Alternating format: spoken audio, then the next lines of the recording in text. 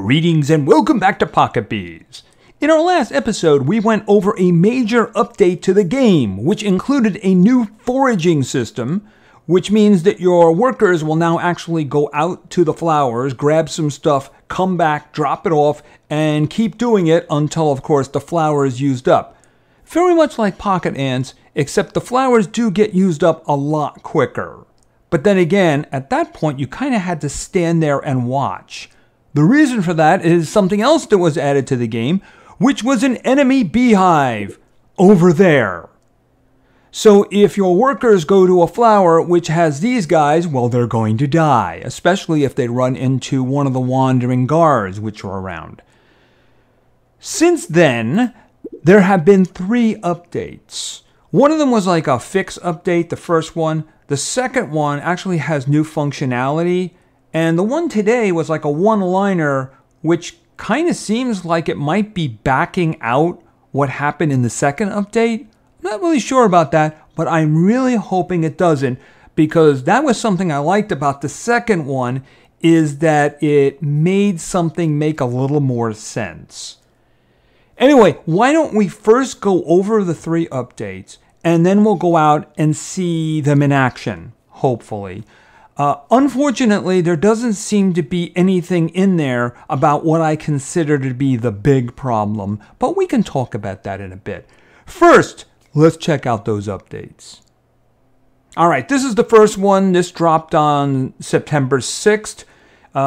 Basically, this has some bug fixes in it. Fix bug where workers would get stuck at the nest entrance on some occasions. All right, I actually mentioned this problem during the previous video. We just didn't see it. What would happen is your guys would get stuck on the outside and wouldn't be able to come in and drop off their goods. Maybe a couple, but certainly not in any way that you're actually going to be able to get resources. So the fact that they actually mentioned that first and it's fixed is a good thing for me. Enemy bee workers will not forage from the rows anymore.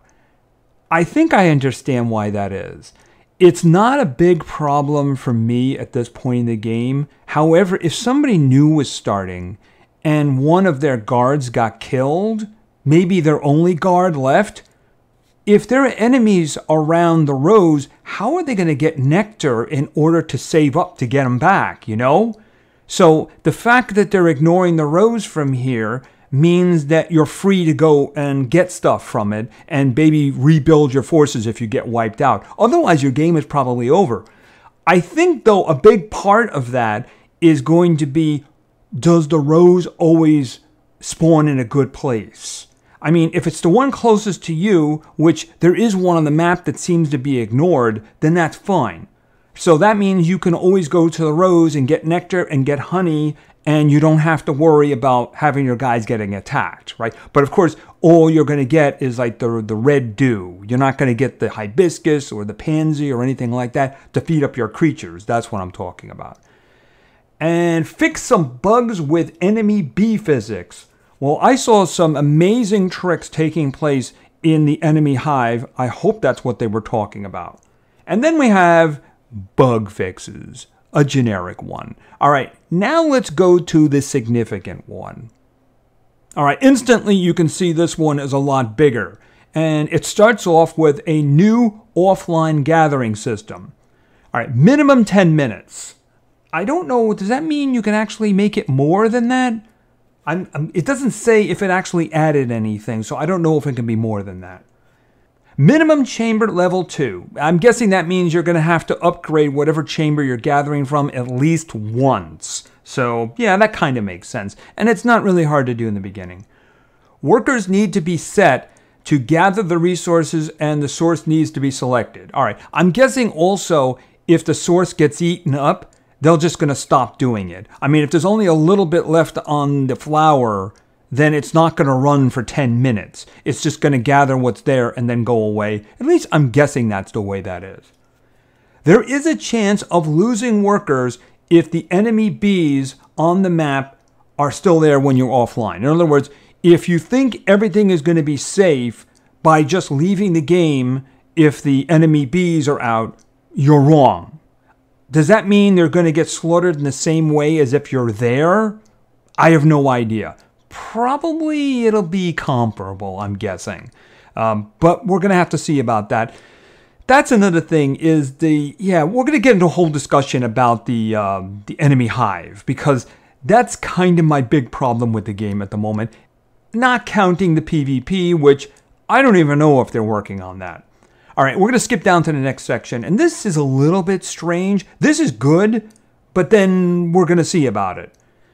Reduce the amount of resources obtained from ladybugs. All right, that's not the one I'm talking about right now.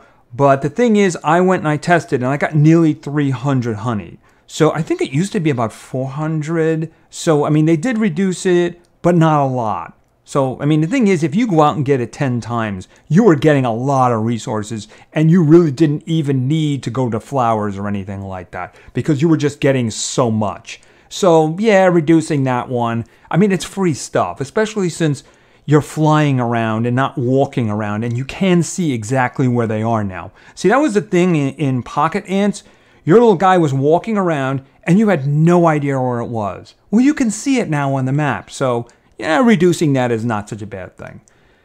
Creatures can now be mummified with one shot. Oh my, that was so necessary. Because the thing is, when they were right outside, right near where your resin is, it's one thing. But if they're at the bottom of the screen and you have to go all the way up and all the way down, and sometimes they needed 3 shots, and the timer would run out. So the thing is that was just a pain. I mean, if you're going to move them somewhere else, then make it 1 shot. And I'm really glad they changed that. I just hope it's still like that. If the creature is not mummified before the time is out, it will disappear. Yeah, okay, that's good. I mean, in the last episode, we ran into a hummingbird, and I didn't want the hummingbird, so I just like, okay, he's unconscious, now just go. I had to go back and remove him, and it was a pain. I didn't want the hummingbird. It was terrible stats, but I knew it was going to be terrible stats. I didn't want to deal with it, because running back and forth with the resin for something I didn't want was just a pain. In Pocket Ants, if you wanted to kill a creature, you can just kill the creature. That's all I'm asking for. If active advantage is now, if I don't want it, terrific. Reduce mummify timer. Okay, so I'm guessing what that means is that because you only have to shoot it once, that you don't need all that time. That's fine. As long as we're doing it once, that's good. And then, of course, the immortal bug fixes. And now, what they put out today. 1 line. Readjusted mummify timer and shots required to capture. Did they just roll back all that good stuff? We're going to have to test that. But if they roll back all that good stuff they just had in the previous update, yeah, I'll be peeved. So that's actually one of the first thing I want to try. I want to try that first, because we saw on the map that there's a spider right above me. So is he a 1-shot mummifying? That's what I want to know. So let's just do that first, because that would be, see, if it's right up here like the spider, it's not a big deal. But if it's at the bottom of the screen and you have to run back and forth, it is a big deal. All right, and I need you guys, because I need him sleeping in order to do this. Here, hold on a second. Here. Okay, whoa! Okay, hold on a minute. Okay, could you go up there and help? Hold on. There we go. All right. If I start hitting the resin button, it should stop. That's all. Okay, he's sleeping again. All right, let's watch the timer first. Okay, let's see. How quick's the timer going? Okay, you guys get lost. Okay, it's going slow. Okay, it was a 1-shot. Good. Maybe when they said readjusted the timer, maybe it depends on the creature. Since this is a common, maybe it was 1 shot. The thing about it is all the... Oh, here, hold on a second. Okay, could you just like... Yeah, I hit the button, it should stop moving, that's all. Let's see how much this guy gives us. That's not so great. But I mean, like I saw like very nearly 300. So maybe there's a wider range now. All right, so what we have to do now, of course, is we have to get rid of these. So that first resin right there on the bottom, directly underneath the water, I'm wondering if that's the rose. It would kind of have to be the rose. If the rose would spawn in the back, then it doesn't matter if they're ignoring it or not, because they might be walking right past it, which means your guys are going to get attacked anyway, and you won't be able to do anything about it. So let's just head down that way. Let's start killing them. I have to say, at the moment, what I've seen so far, it's way too punitive to do this. See, here's the thing. They keep putting conquer the enemy bee nest in there every day. You have to do that, right? And you can't gather from plants that you want to gather while this is going on. The problem is not what's going on the outside. The problem was what's inside. When you have all of those guards bunched around the queen, and they all move at grease lightning, unlike you, then it's ridiculously difficult to actually do this, much more than it needs to be. I think a better way of doing this would be you have to defeat all the guards on the outside and scatter them around in order to enter the hive. Then you can just kill the queen, if everybody else is dead too. The thing is that if there's like 8 to 10 of them, there's no way you can beat them. It's just needlessly punitive. That's what I'm talking about. I would rather have the hive locked until they're all beaten on the outside. And no, don't put them all next to the tree. Like, I mean, that's... at least you can fly. That's all I can say. And here's the thing. You either give us more of these guys, make them stronger, or make them so that you can get them back quicker. That's all. Because it still takes a minute to get them. And that's way too much. All right, so let's see here. That's a... okay, oh, we got guards. We got a guard. Okay, down here. Kill the guard, kill the guard, kill the guard. Kill the guard. And stop with the pushing thing. Seriously, stop with the pushing. Okay, here. Could you take care of him? All right. And I think 46 is a little bit ridiculous, but that's just me. All right, let's pick some off up here. All right, let's see. Okay, and there's a guard. Kill the guard, kill the guard, kill the guard. Kill him. All right, and let's go down here. Okay, there's a wasp there, isn't there? Yeah, why isn't the wasp attacking them? Okay, can you... Okay, quick. Okay, get over there, get over there. Hold on, hold on.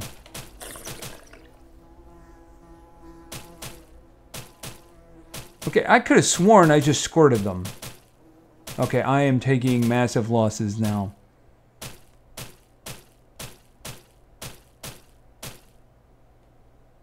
Okay, he's done. All right, get back over here, whoever's alive. All right, and yeah, a minute for each one is kind of ridiculous. Could you get over here? Okay, they're all dead. All right, fine, they're all dead. All right, let's call in some help here, and let's wait 4 minutes instead of 3 minutes. I could have sworn that I got them with the resin there too, so not really sure what's up with that. Oh, by the way, I missed him. I didn't want to move in there. I mean, if he's here anyway, let's just go get him. Yeah, okay. I don't know. I got, it was 298. I think it was nectar.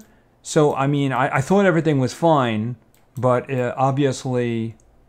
Okay, just kill them, please. Kill that one. That's a worker.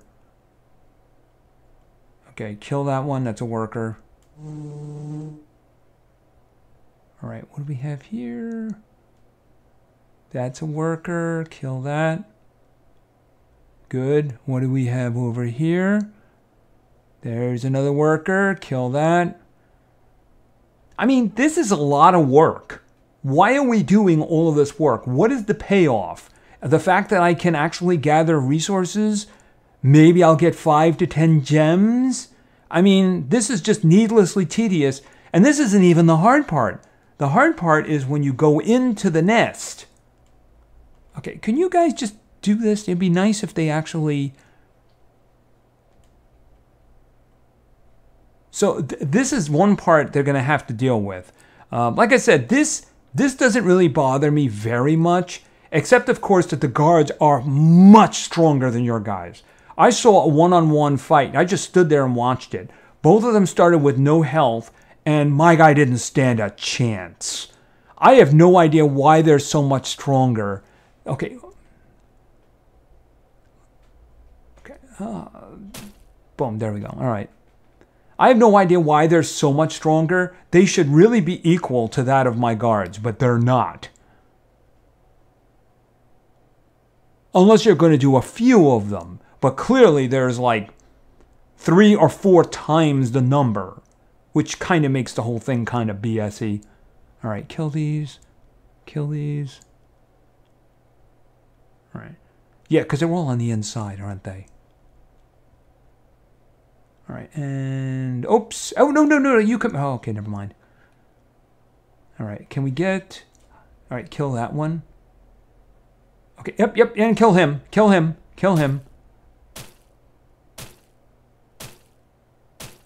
All right, and how much is on the outside now? Oh, is it just the guards? Oh, no, here's a worker. Here's a worker. Kill that.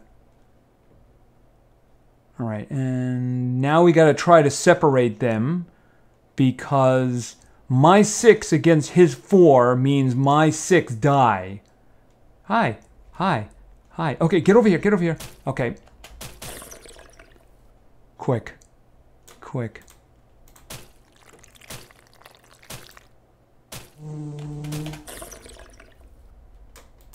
Why did you abandon your friend? Oh, what is... AI fix, please. AI fix. If your guys are fighting... the others should go to help. Always. They should never just fly away. Okay, so there's nothing on the outside now, which means there's 17 on the inside. How many of those are going to be... How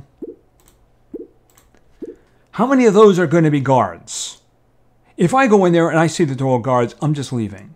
Because that's just ridiculous. First of all, they have a massive advantage inside because they're not slow walking. They're grease lightning. Okay, what do we got? I shouldn't be in here without a mouthful. Not that it matters if they come after me. It doesn't stop them. All right, what do we got?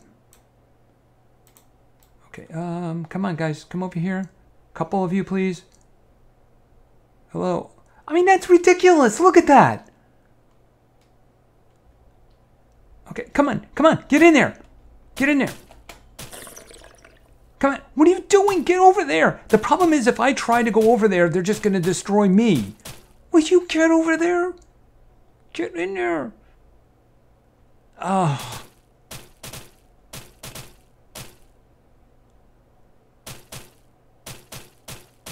Look, just look at that. And they're all dead.